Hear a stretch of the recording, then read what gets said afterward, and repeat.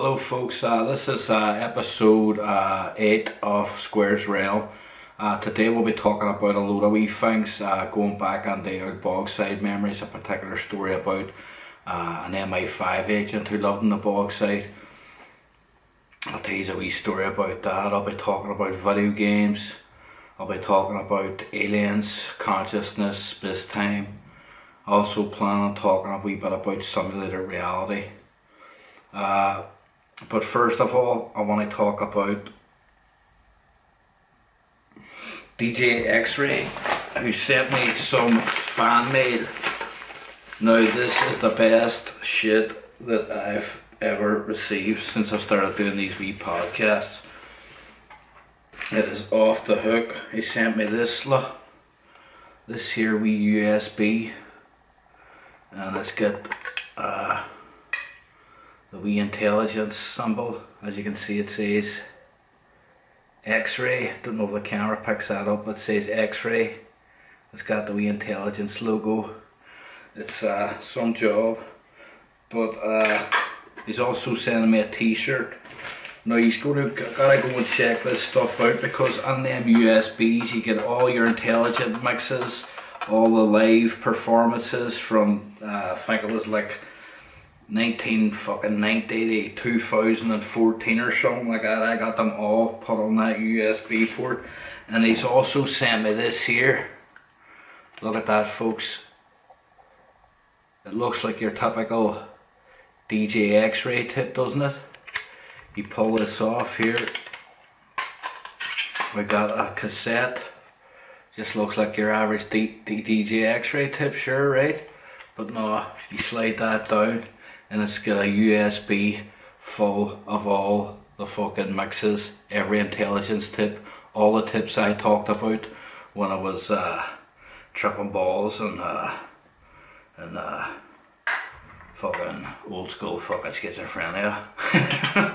So he sent me them there, and he sent me t-shirts as well, and I would advise you to go and fucking check these out. Inside each of the wee USBs, it also has all the artwork on the albums that I've stuck on the sides of the fucking screen here for you to look at. Some classic artwork there. But I was buzzing my head off about that there. It's a great wee fucking gift, and I'm getting fan mail every day. I'll show you another bit of fan mail I got. Shout out to fucking Jimmy for this one. And it also was asked to say hello to my friend Evans. Hello Evans. Thank you for being good to me too. But I'll show you this here other gift I got here. 2 seconds, I'm going off camera.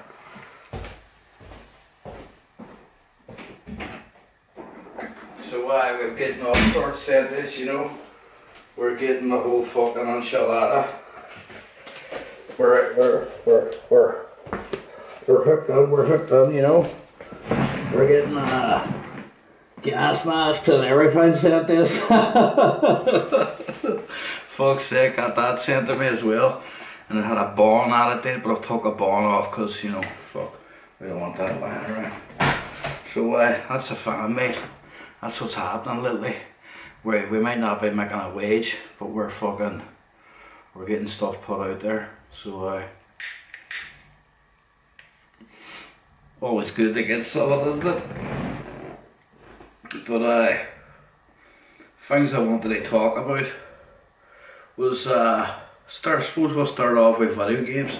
In those last episodes when I was talking about the games and that there, I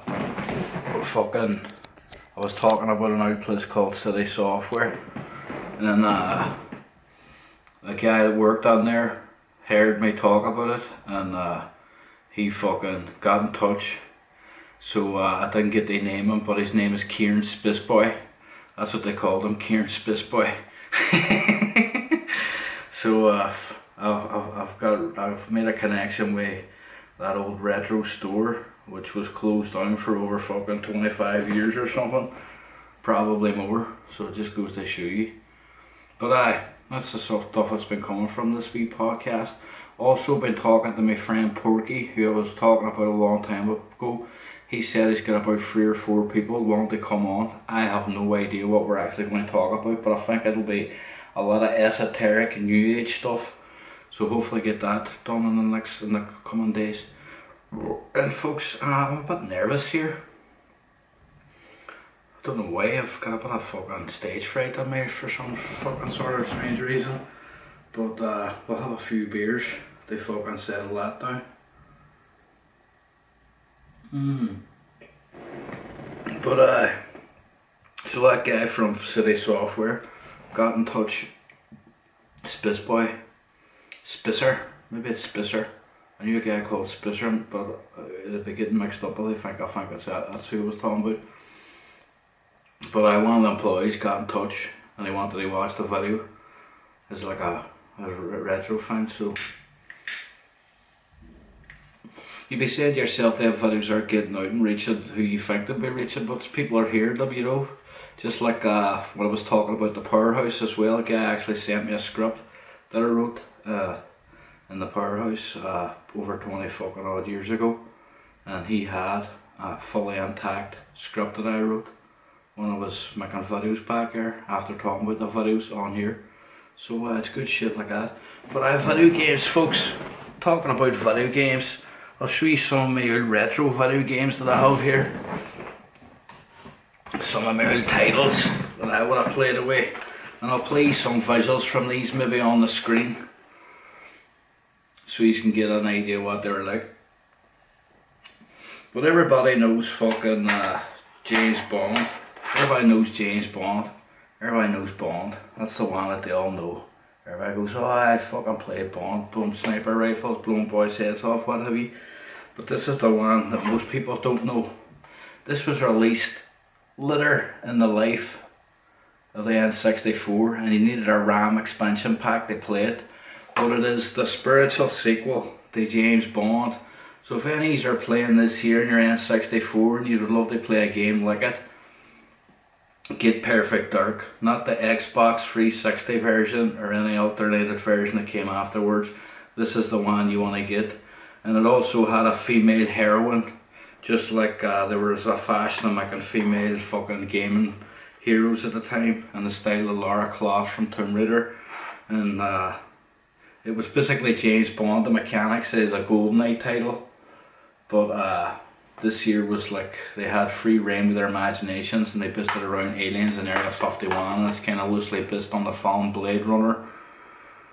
So that was a game that maybe you don't really know. And there's another game here, Ridge Racer. I love that on the PS1.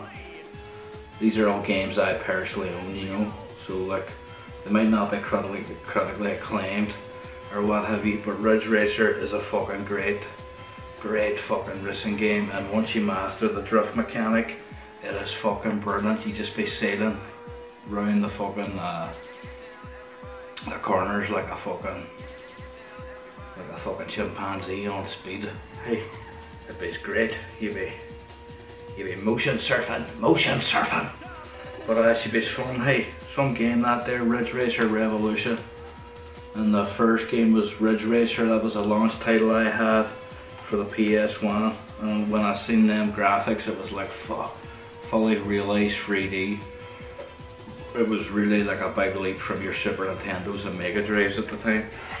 And there's another couple of fucking there's another PS1 game there, look.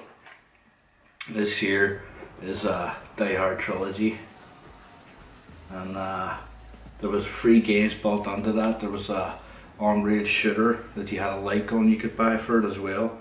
And it had the city fucking game where it was just like running around shooting the fuck out of boys on each floor. And then you had the driving game, which took a bit of getting used to, but it was some game as well. And for me personally, that's a must-have for your PS1. It's one of them games you just throw on and get loads of arcade goodness. And there's just out of interest, just show you this wee Mega Man title here. Because some of you watching this here wouldn't be familiar with your NES cartridges, but your NES cartridges were like that there, look. That was your NES cartridges there. And as you can see, they came in like a black finish. And you pulled them out of the case. And you usually had your instruction book, Mega Man. That's a pretty fucking expensive cartridge. You'll pay about 40, 50 quid for that on eBay now. And there you go, there's the artwork. Pretty cool wee game. As you can see that there NES logo there, the way it's kind of stretched. Knocks the price off that there. I couldn't fucking change that. The CEX, they wouldn't change it for me. But that's your NES cartridges. So just talking about video games there, you know, get you on the buzz of that. And there's outside. And we all remember back in the day, hey, go, get it work, I can't get it, fucking work. Does it work? Bang it on the fucking TV. Sweat all built up inside it. Fun fact, folks, blowing on your cartridges actually can make the fucking H connectors rust. And it's not a fucking good, fucking pro tip. All the women in the back seats now are getting fucking dry as fuck listening to this shit. Oh, you make them wet, you square, you make them wet, talk about video games, oh, you make them wet, hey. But some geek shit fee. But video games, and there's another fucking cracker game there too, look. Sega Rally, hey. Forget about fucking Ridge Racer at the end of the day, Sega Rally is where it's at. That there's off the fucking hook, and that was some Saturn conversion too. But that's just some retro games that I have hanging about the house, you know. I've got the whole wacky doozy going on, you know. So what do you do?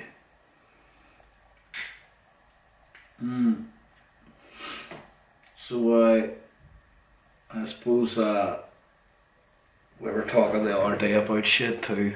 About thinking, you know, about the idea that space travel, sort of a bit of a Joe Rogan idea really, but the idea that space travel can be done in chemicals like DMT.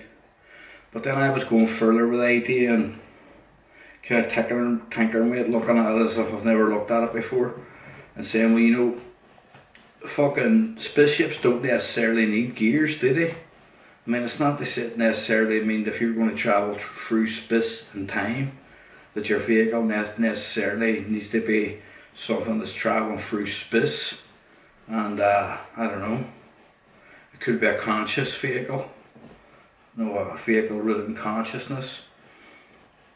Because the old idea was that space and time were separate, and then Einstein came along and he realised that space and time were entangled in the one thing.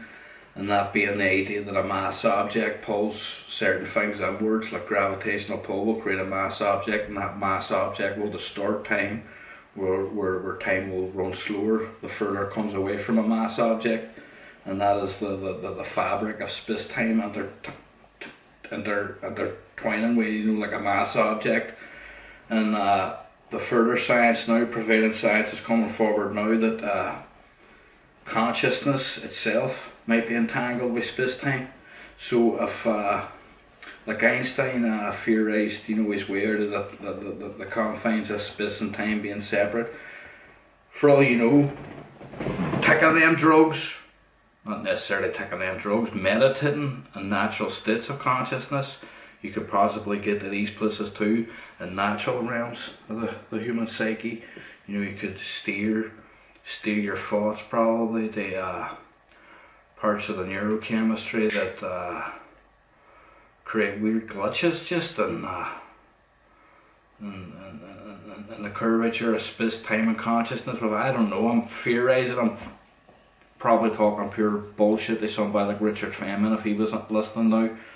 But my idea is that I don't necessarily think you have to have physical confines to travel through the physical confines of space and time. I believe you can probably go there, you can probably beat the confines of space-time with consciousness if it is an overlapping entity, if it does override consciousness and time. I mean, one of the big miracles they talk about is that the idea that the Big Bang itself is consciousness manifested matter.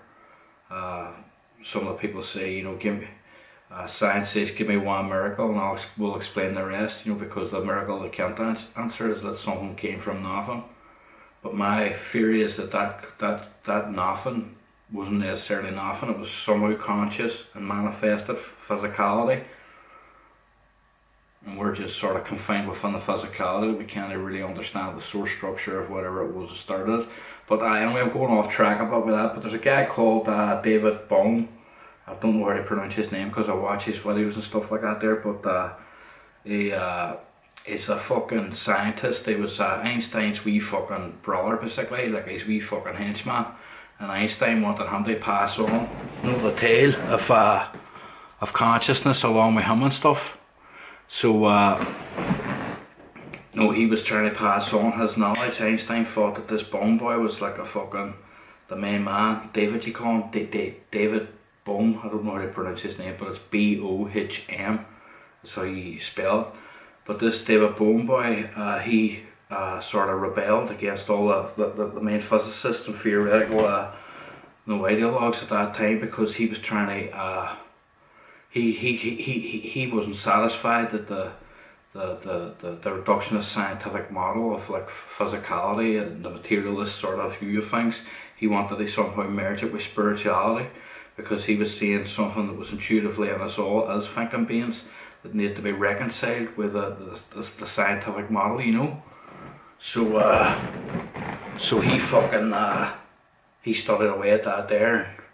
He started talking to this Indian philosopher, Dr. Krishnamurti, or whatever the fuck you call that boy. He's big into consciousness. And when they had this meeting, when he tried to explain the reconciliation he was trying to make between science and spirituality, your man Krishnamurti said to him, "Oh, you understand the same problem I've been faced with as well. No, the relationship between the two, trying to understand that grey area that merges them both."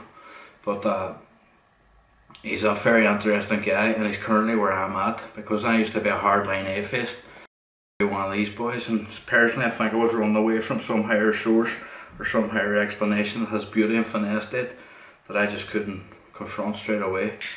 But I tackled it for years big into atheism. I could have practically wore a fedora, for fuck's sake. I was that big into it, you know. I was ruling out God at every corner. But the older I get and the more fucking inclined I get to explore this year, the more I realise, you know, there is something deeper going on, and there is a bit of a fucking scientific fucking thing happening, like. But it's mind-boggling, like. But that's what I was talking about when I was saying that there. I wanted to talk about how, you know, maybe extraterrestrial vehicles can't fucking travel in substances, and that old Joe Rogan idea of maybe those substances being left here is interstellar travel, because we can't get there in the physical confines of our bodies traveling in a vehicle, a rocket ship, wherever, but we can travel there in our consciousness vehicles, you know, our minds, by I don't know, somehow bending space and time by consciousness overriding that. We don't be entangled in our space and time. I don't know, not fully into the fucking science, but the way I try and gather it in my head is as if consciousness is an overbearer of space and time, then that consciousness probably wraps around all space and time, almost like a god of sorts, an all-knowing, enveloping source of power, you know what I mean? But and that's what I was thinking. I was thinking, you know, you don't necessarily need a spaceship. There's an old fucking African tribe called the Dogon people, D-O-G-O-N if you want to Wikipedia. But they were able to report interstellar like phenomena, those like solar systems and stuff like that were not visible to the naked eye at that time, or telescopic fucking technology known to Westerners. But they reported these like astrological fucking positions of stars and stuff that were just not available to normal human consciousness elsewhere, even more sophisticated, like developed countries. There was a Frenchman discovered them, and then there's a lot of people in started theorizing that they were actually traveling interstellar. They were going to other fucking far reaches of the solar systems and their minds through their psychedelic drugs and their tribal habits. So it's like, after the Dark Ages, God knows what fucking consciousness, fucking knowledge we learned from plants and even psychedelics. And I know there's a whole new age phenomena going on at the minute with psychedelics, and I don't want to like get into the bandwagon of that, but me personally, I've been waiting for the psychedelic movement since I was a wee lad. Ever since ecstasy, I've been waiting to explore psychedelics, so I'm probably a bit biased in my fascination with it all. But I'm more starting to think that consciousness is we're not so much a point of focus within that, but consciousness is a rich you know, enveloping force, almost like space itself, that it derives focal points in inanimate objects, but it doesn't necessarily spring from those inanimate objects, i.e. living creatures, you know what I mean? Well, maybe I spoke a wee bit too much of the magic tobacco, but we're 20 minutes in, so if I could talk more about that there. I've done the video games, and if I could talk about that MI5 agent I was telling you about. Did I say that at the start, about the MI5 agent that lived in Derry? Infiltrated the bog side. So this is probably a threat to national security, this fucking podcast, but we're sharing it anyway for the kicks and lulls. But back in the day, there was this woman called Annie, and she had a harsh British accent, and she moved onto the bog side, and everybody took her under her wing. Everybody was like, oh, this woman's really sound, like she's a really nice wee woman, hey. And she would talk to all us, and we were all sound, and everybody got along with her, and she would come onto the mobile. Very friendly, lived there for a few years. Everybody didn't think nothing of it. Then the dead of night one time, she was dragged out of her house by MI5 reportedly and taken away out of the fucking country, because the IRA were going to fucking blow her head off, because news got around that she was actually an MI5 informant. And I'll tell you a story better than that there. Whenever fucking we were wings, we were all sitting around in our backyard, and it all made sense to me when you put two and two together after looking back in retrospect. She had all these family photos of her family in the past, and the family and the picture frames, but the families looked like the pictures looked like they were done too professional for the time. Like they were very like 1980s fucking butch guy with a bibby, you know, like the whole like soft focus, really professionally done.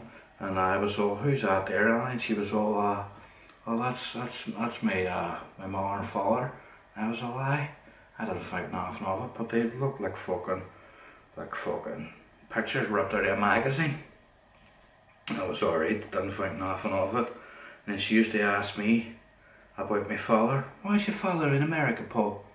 And I'd be all, I don't know, couldn't answer questions. And she would get all us as wee ways, and she would all ask us questions about her parents and her families, and certain people would have been connected on the IRA or whatever. You not say nothing about that, but they would be asking them questions about it. And one of my friends, dad was high up in the fucking Ra, and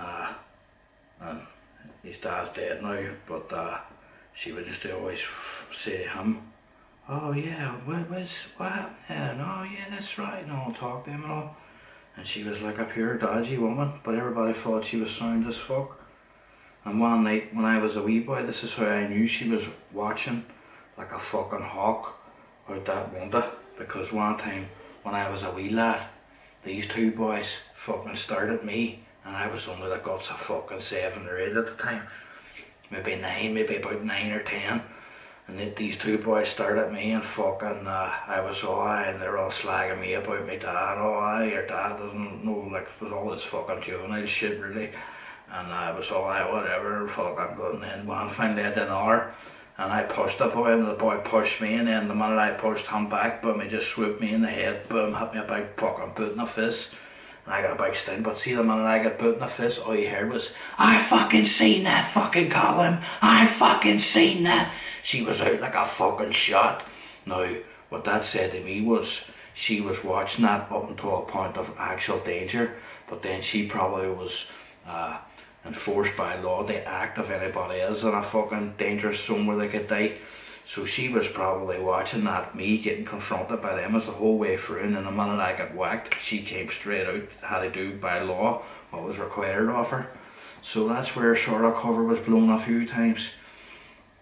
And she used to always be on the mobile listening, and then one time then, all the wee lads, like fucking boys my elder, I was a lot younger than them, but we were like snotter boxes, we were always running down the street.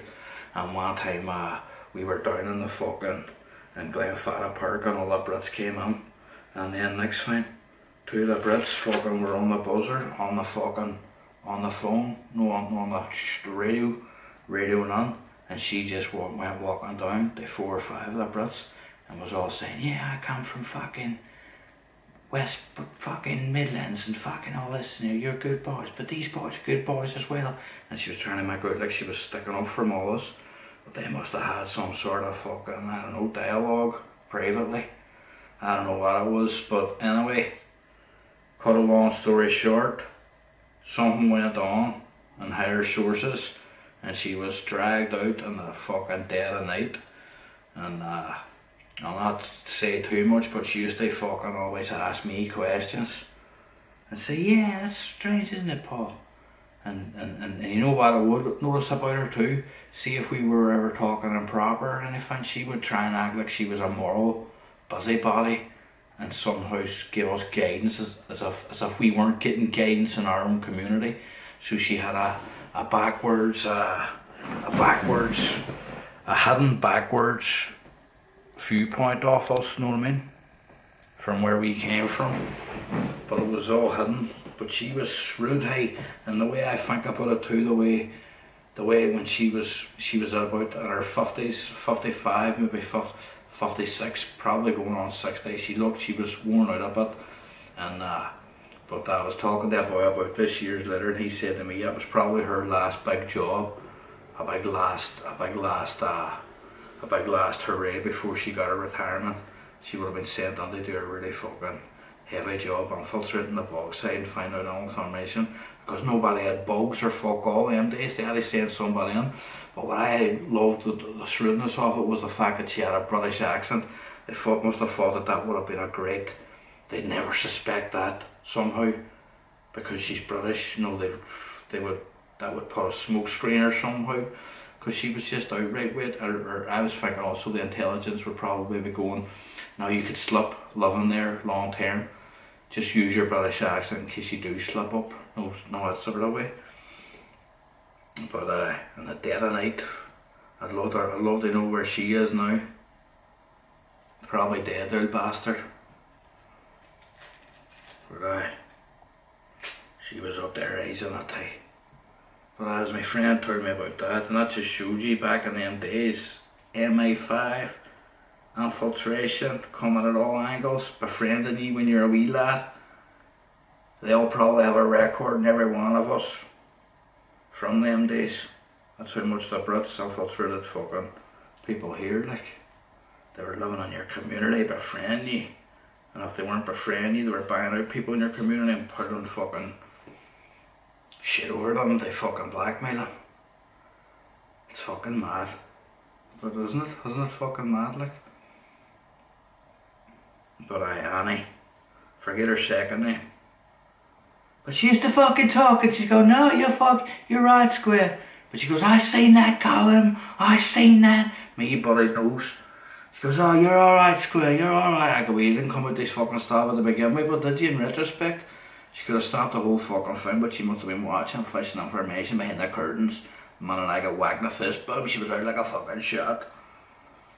So, hello folks, sorry that fucking went dead there again. It always happens every episode, it goes dead in about half an hour.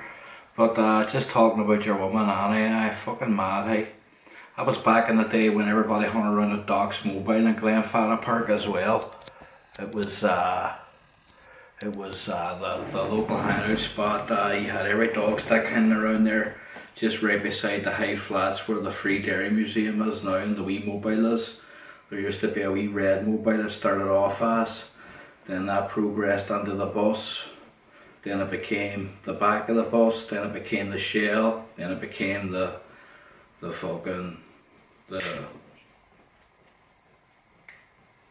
wee hanger fucking thing that it is now.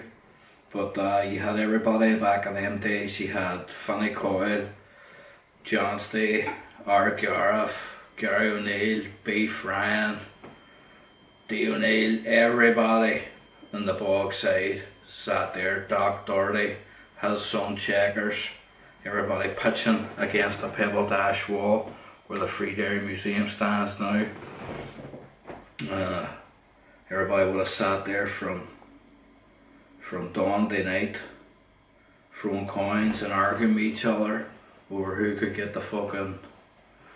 get the fucking coppers and fives that they won. And there will be some arguments down there. And then after a while, then Doc Doherty bought the shed in his backyard, and everybody would sit on there the hours of the fucking morning, gambling and playing cards. My cousin Gareth, who is a bit of a fucking card player, he started his days off in Doc Doherty's shed with Vinnie Coyle, the legend it is. Big Vinnie was some boy. That man starred in movies and everything, for God's sake, and he would just be down along with us, pitching down. Big fucking heavy cunt that he was, pitching away with all us young fellas. He'd be down every night, keeping the bog side alive. That's when the bog side still had a heart before it was all ripped apart by capitalism and consumerism and lost its community because everybody got too selfish with their own values of money. But back then we all had one direction. We hated them Brits for killing a load of us in our own fucking turf, you know what I mean? So that's why you sort of have to understand the discontent there when I talk about your woman Annie. The people from over the fucking far end of the water listening to me thinking, who's this boy? There was reason why we hated them, no way. Good reason. But that's what I was talking about too, about aliens, consciousness and space-time there earlier on, about, you know, how maybe like if consciousness does overlap space-time, just the way time overlaps space, you know. If there is a relationship between space-time and consciousness, then can you travel over the bounds of space-time through your conscious vehicle of mind, and, you know, does mind actually override matter in long distances past the speed of light or something like that? And then it goes on to simulated reality, and lately I've been thinking about the idea that this is a kind of mind blower, this idea, but you have arguments with people that believe in simulated reality, but then they hold the testament that they're hardline atheists in the same coin. It's like, if you believe in simulated reality, you cannot rule out a God. Simulated reality now puts the forward the prevailing science and current science that they must confront the possibility that God does exist, or may exist, or at least a conscious entity that knows the reality bounds and limitations set by a creator is now a fucking totally fucking you know, like fucking believable idea. Like, so simulated reality, if you believe in that, you cannot rule out a conscious creator. Now it might not be Jesus Christ, and it might not be Allah, it might not be fucking any other current idea of religion, but it does not rule out a creator. So all these guys with their fedora hats, as I said before, that are so confident in atheism, if you're wanting to entertain the idea that this is a simulated reality, which work by Nick Bostrom, has been held up in fucking high regard in the best universities of the world, that there is a great chance that this could be simulated reality, it could be a stream of simulations running on itself. Then we have to start going, who's running these simulations, and as the runner of these simulations playing games with us, playing games with reality, playing games with individual consciousness in itself, you know what I mean?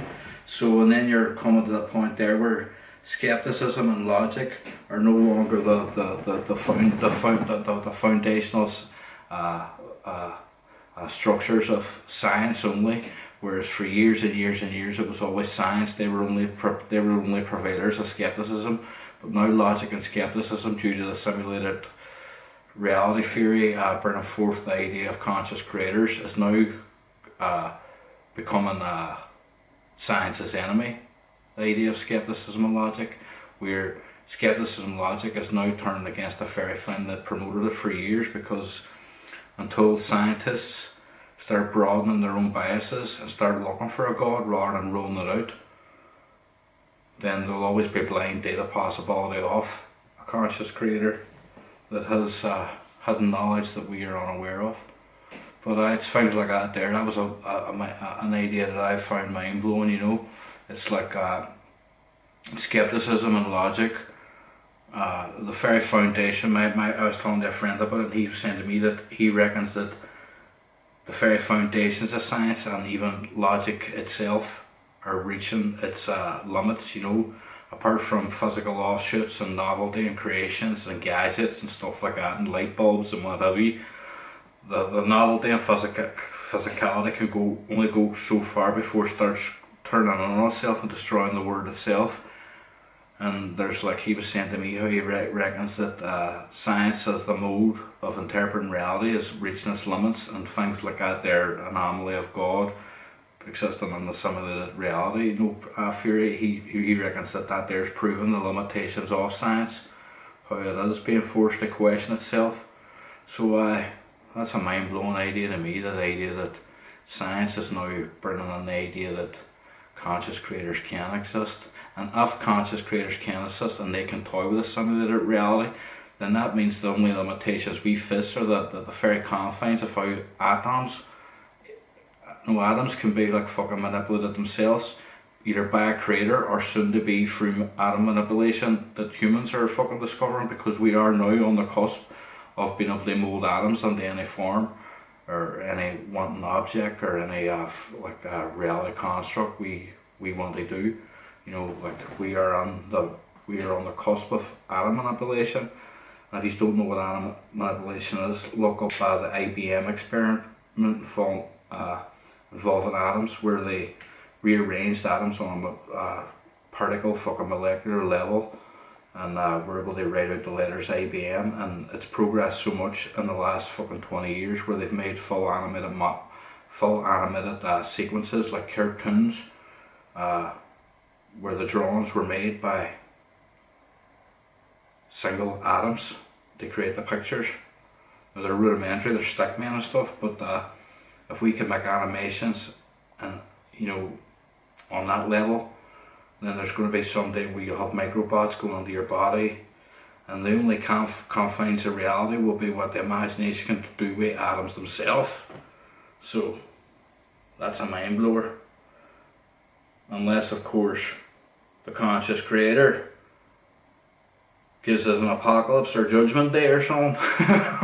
But then you go into the realms of religion, and that's what I'm sort of seeing with that guy Bohm I was talking about, Bohm, how he's merging spirituality with a quantum word, because that seems to be what's happening. It's like religious ideas can be thrown out the window as like a sort of separate phenomena from, you know, the actual scientific objective fucking structure of what's going on. So my mind's blown lately by it all.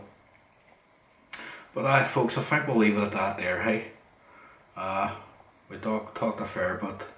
We done video games, we done X-ray, we done MI5 agent, we done simulated reality, and we done skepticism and logic no longer being the foundational force of science, but now structures that threaten science.